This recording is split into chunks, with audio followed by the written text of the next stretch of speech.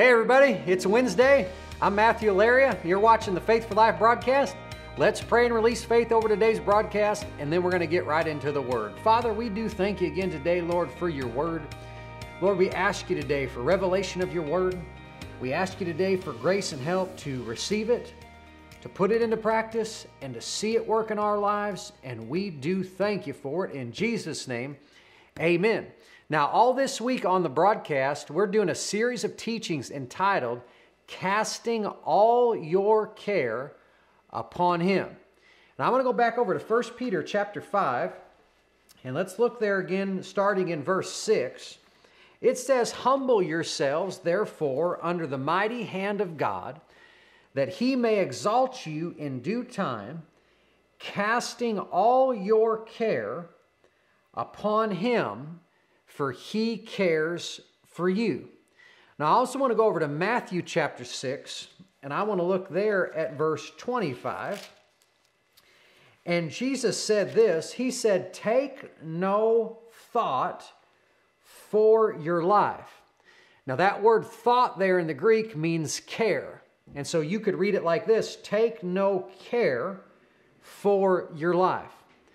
Now, friend, to cast your care on the Lord, or to not cast your care on the Lord, is a choice. You know, in these verses, God is talking to you. God is talking to me. When He said, cast all your care upon Him. When Jesus said, take no thought for your life, take no care for your life, He's talking to us. And so it's our choice whether or not we take the care. It's our choice whether or not we cast the care. And with every care that comes to you, you only have two options. You can either take it or you can cast it upon the Lord. And you do one of those two things with every care that comes to you. And with every care that comes to you, you have to make a choice of what you're going to do with that care. Am I going to take this care and worry and fret and be upset? Or am I going to cast this care over onto the Lord? I have to make a choice. What will I do with this care that's laying before me? And here's the thing. God will not make you cast your care upon Him. He won't make you do it. And here's another thing. He will not do it for you. He will not take cares from you that you don't cast on Him. And here's the good news. The devil can't make you take a care.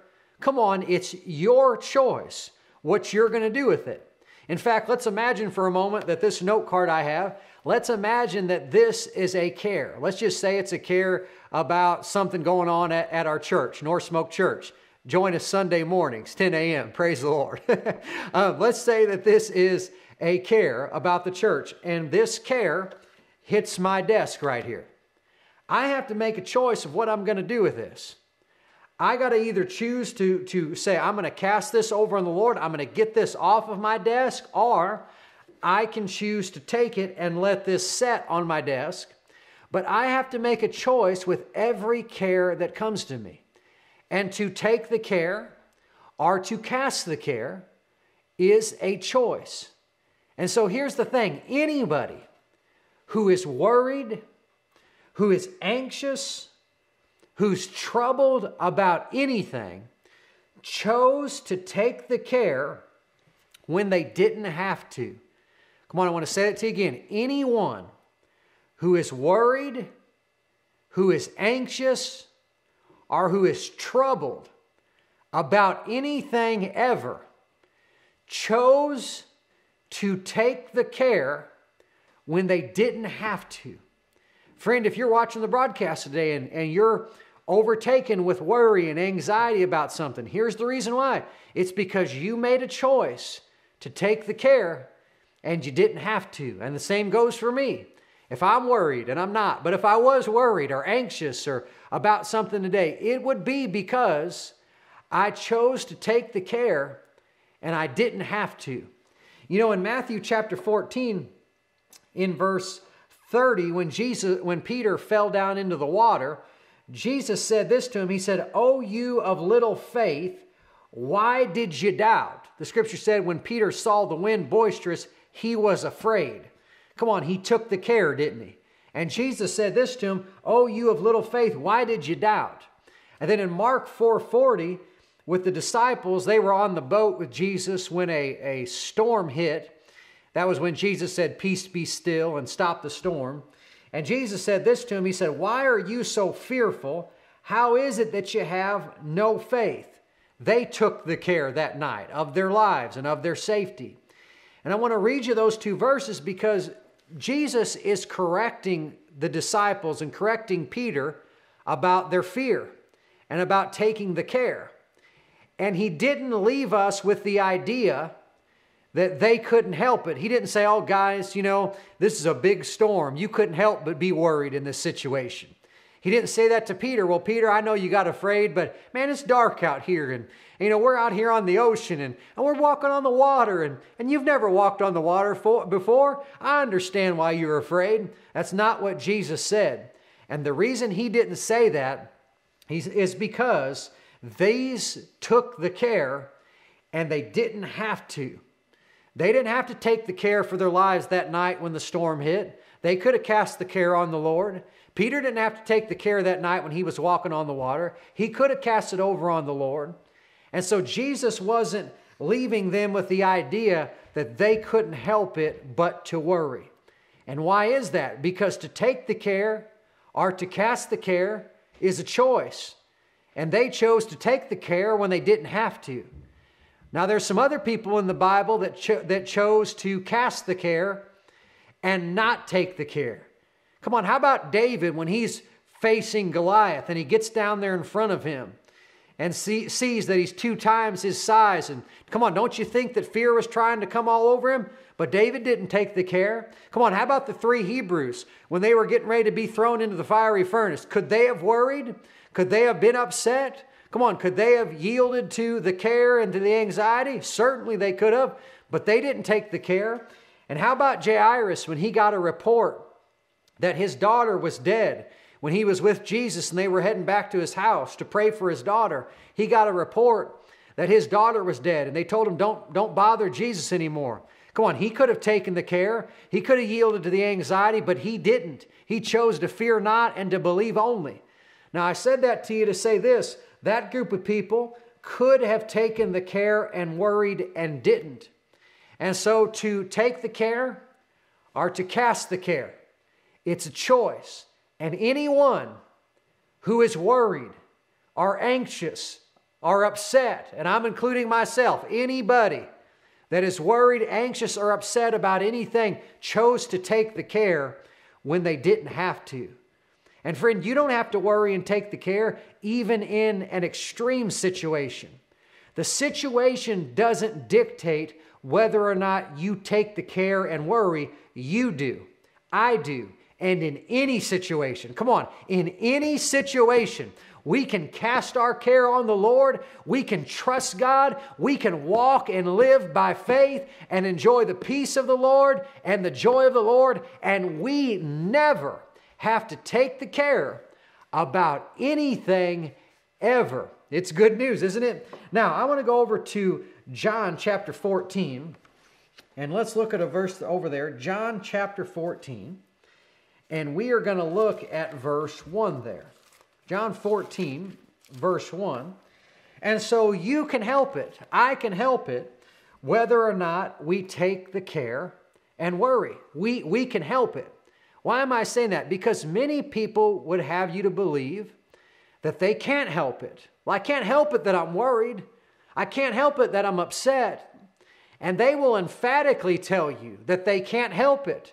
And they will even say, if you were in my shoes, you would be worried too. Why? Because we can't help it. We're just, victims of worry. Well, friend, anybody who is worried has taken the care when they didn't have to. And you can help it whether or not you take the care. And you can help it whether or not you worry. Now, you can't help it whether or not worried thoughts come to you. You can't help it whether or not feelings of anxiety try to come to you, but you don't have to yield to any of those thoughts. You don't have to yield to any of those feelings. Come on, you can stand against worry. You don't have to take the care. Come on, say it with me, friend. I don't have to take the care. Say this with me. I'm not a victim of worry. I can help it whether or not I take the care and worry. And yes, you can, friend. You can help it. Jesus said this in John 14:1. He said, let not your heart be troubled. You believe in God and believe in me also. And then in verse 27, he said, let not your heart be troubled, neither let it be afraid. Some other translations of that verse say this, don't let your heart be agitated. The word troubled actually means inward commotion, or to be anxious, or to grieve, or to be sorrowful. And what's Jesus saying? He's saying, don't let your heart be this way. Now, he just got through telling them that he was going to leave and go to the Father, and they were going to be without him. And when they heard that Jesus is leaving and he's no longer going to be with us, they started to get anxious. They started to worry. They started to get upset, and they started to be troubled. And Jesus' response to that and to them was stop it. Stop worrying. Stop being troubled. Come on, friend. How about if you came down to church one Sunday, and after the service is over, you started talking to me and you started telling me, look, Matt, I'm so worried about my kids, and I'm just worried about my oldest son. You know, he's running around and I just don't know where he is, and I'm just so worried, and I don't know what's going to happen. What if after you got done talking, I looked back at you and said, well, stop worrying. Stop it. Stop being anxious. Stop being troubled. Come on, would you come back to church the next Sunday? That's what Jesus did to them. They started to feel anxious. They started to feel upset because he was leaving, and Jesus said, stop it. Now, two questions. Is it that simple, and is it really a choice? Is it really that simple, and is it really just a choice that they can just go, okay, well, we're going to stop worrying. We're going to roll the care of this over on the Lord, and we're going to trust him. And the answer is yes. It is that simple, and it is a choice. And you have authority over worry, over care, over anxiety, and you can choose to stop it. You can choose to stop it in its tracks. Now, the enemy has deceived many into believing that it's not that simple. It's not that simple. I can't just stop it. I can't just stop worrying. I can't just stop being anxious. Well, if you believe you can't just stop being anxious, then you believe something different than what Jesus said, because he said, don't let your heart be troubled. Don't let it be afraid. Don't fret. Don't be upset. Come on. It's that simple, and it's a choice. It starts just like that. You say, okay, well, I'm not going to worry about my kids anymore. It's this simple. I'm going to cast the care of my kids over onto the Lord, and when worry and care try to come to me, I'm not going to take the care, and I'm not going to yield to the worry. It's my choice. I don't have to take the care. I don't have to worry. It's a choice, and it is this simple. Come on, don't make it more complicated than it is. It is this simple, and it is a choice. You know, in 1 Samuel chapter 1, Hannah was overtaken with anxiety and sorrow, and she was, and it was going on year after year, and it was severe anxiety and severe sorrow.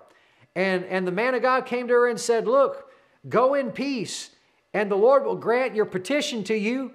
And as soon as he said that, she did. The scripture says she went in peace. It says she was no more sad. Is it that simple that it can be so severe, so heavy upon you, and you can just say, well, on the authority of the Word of God, I'm not going to worry about this anymore. I'm not going to take the care about this anymore. It is that simple, and you have to make a choice.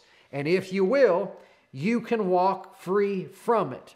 Now, you can't stop the thoughts and feelings of anxiety and worry from coming again, but you never have to yield. And on the authority of the words of Jesus In John 14:1 and John 14:27, you can take worry and anxiety and you can grab it by the neck and you can put it in the ground. You do not have to live under the thumb of cares, worry, and anxiety. You have authority from the Word of God and authority in the name of Jesus to walk in victory over it in Jesus' name. Now, as we're closing today's broadcast, I want to remind you of these three things. Number one, to take the care or to not take the care is a choice. Number two, anyone, you, me, who is worried, anxious, or troubled, chose to take the care when they didn't have to. And number three, you can help it. Whether or not you worry and take the care, you have authority over worry, over fear, over cares, over anxiety. Let's pray. Father, Lord, we thank you today that we don't have to take the care about anything ever. We don't have to worry. We don't have to fret. We don't have to get upset. It's our choice whether or not we take the care.